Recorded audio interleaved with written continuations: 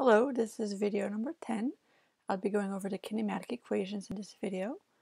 So up to now we've been talking about the various kinematic quantities such as distance, displacement, speed, velocity, acceleration, and time.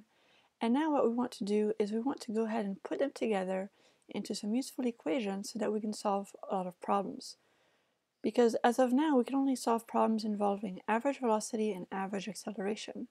So for example, what if we know the acceleration, we know how fast we started, and we know how far we went, and we want to know how long it took to get there. Then we need some other equations that would relate these variables. So we have 4 kinematic equations in this table here, and they're actually derived from the equations that we already know. I don't want to spend time deriving all of these equations, but just to let you know, just to look at this first one really quickly, if you remember the equation for average acceleration is change in velocity, so Vf minus Vi over t. Well, you can see if you multiply by time and add V initial, then you're going to get Vf equals V initial plus A average times t.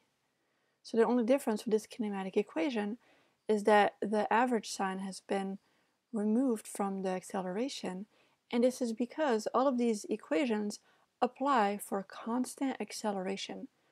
That means that throughout the problem the acceleration is not changing, which means that the average acceleration is equal to the instantaneous acceleration at any time. So when I'm using these equations, I like to think of these 5 variables. Now, a lot of people won't know what in the world we're talking about, because you can break apart, for example, delta x, you can break it down into x final and x initial because change in x is equal to x final minus initial. So you could say, well, there are 6 variables because delta x is really 2 variables. But I just like to think of these 5 variables, and then if you know 3 of these variables and you're looking for one of the other ones, then you'll be able to use one of these kinematic equations to solve your problem. Now there is one combination of variables that's not true, for which you have to use 2 equations, but most of the time you just have to use 1 equation. So for example, let's say that I have this used variable column. This means that you know 3 of these 4 variables, V initial, Vf, A, and T. You know 3 out of 4, and you're looking for the 4th one. If that's the case, if these are the variables that you care about, then that means you're going to use this kinematic equation because it's the only one that has all 4 variables. That means that the problem does not ask for delta x, it doesn't care about delta x. And likewise with the rest of the equations, you can see the second equation, you don't care about final velocity. It doesn't appear in the equation. You care about the other 4 variables. Third equation, you don't care about acceleration. And in the fourth equation, you don't care about time. So if you don't care about V initial, then you're going to have to use a combination of 2 equations in order to solve your problem.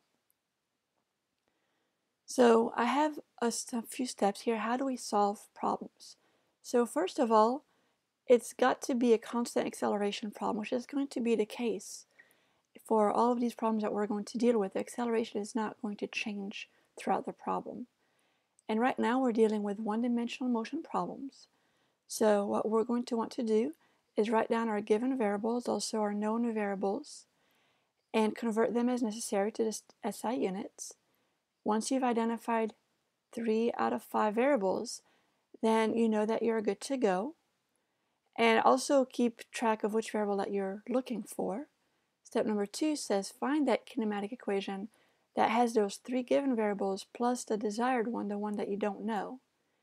And once you find that equation, just by going through it to make sure that it has the 4 variables, the 3 givens and the 1 unknown, then you can solve for your unknown variable, and then I like to plug in the numbers and solve at the last minute. Let's do an example here. A car is driving with a speed of 30 kilometers an hour. Driver accelerates at 2 meters per second squared until the car reaches a final velocity of 50 kilometers per hour. How long did the acceleration process last? So the first step, if we go back here, was write down your givens. 3 out of those 5 variables. So we have this speed here of 30 kilometers per hour, and we know that the driver then accelerates, so this must be the initial velocity. So when we write down our givens, we always write down the variable and then the number. Convert if necessary. We do need to convert kilometers per hour to meters per second. So to do the conversion here, we've done this one before. We have 1,000 meters in 1 kilometer. And then we have, in 1 hour, we have 3,600 seconds. See that I'm making sure that the variables cancel out, the kilometers cancel, the hours cancel. 30 times 1,000 divided by 3,600 is going to equal about 8.3 meters per second. And then we're going to do the same thing. We have a final velocity. So we're going to need to convert that 50 kilometers per hour as well.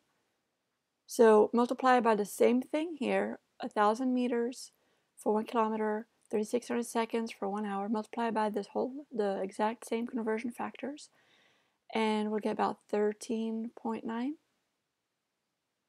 Again, I'm rounding on here, but in my final answer, I'm not rounding until the very end. And then we're also given the acceleration is 2 meters per second squared. That's already in the standard unit, so we're good there. And then we're looking how long did it last, so we're looking for time. And then the second step, if we go back to the steps here, said find the kinematic equation that has those 3 variables plus the unknown. So the 3 variables that we just wrote down were v initial, v final, a, and we're looking for time. So if you go through the kinematic equations here, the first one actually has those 4 exact variables.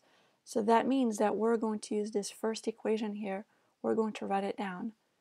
That's what step 2 says. So step 2 says write down the equation Vf is v initial plus at. Then step 3 says solve for the unknown variable. We're looking for time, so I'll do step 3 over here. So we just want to get it by itself. So that means we need to subtract v initial from each side, and then we need to divide by acceleration. So we're going to get t equals vf minus vo over a. So that's all the step number 3 says. And then finally, the last step says plug in the known values and then solve. It's just a personal preference of mine that I like to put in the numbers at the end. It tends to reduce errors. So now we're plugging in the numbers. So 13.9 meters per second minus 8.3 meters per second. Again, I'm using the unrounded values when I plug these in my calculator, divided by 2. And when I do this, I get approximately 2.8 seconds. So that's our final answer.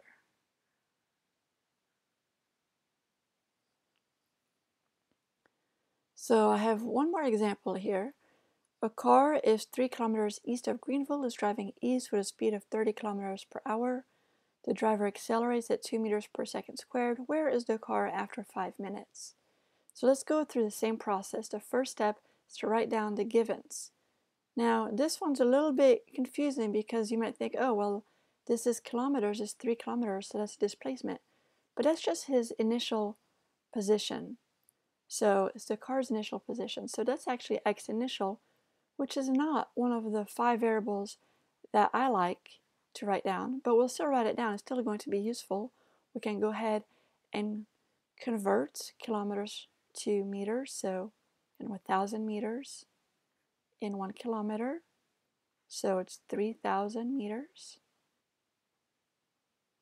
Now we do have an initial speed or velocity of 30 kilometers per hour.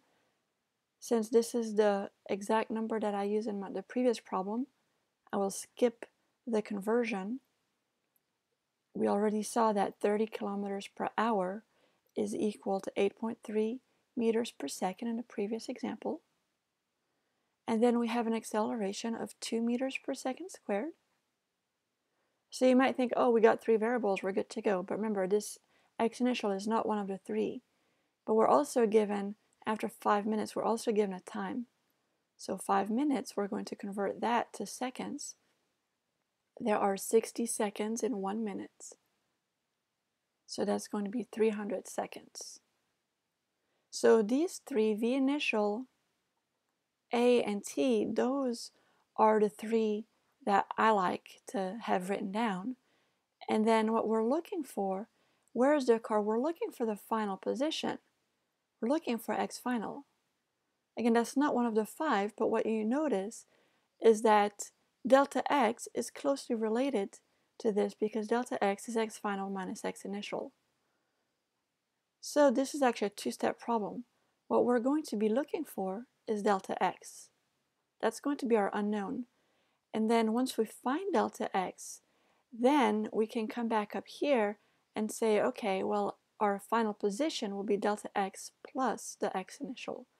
But for now, we need to identify which kinematic equation we're going to use that has these three variables, V initial, AT, and delta X. So let's look back and see V initial, AT, delta X. This is our second equation. So we're going to go ahead and write down the second equation. Second equation says delta X is equal to V initial times T plus 1/2 AT squared.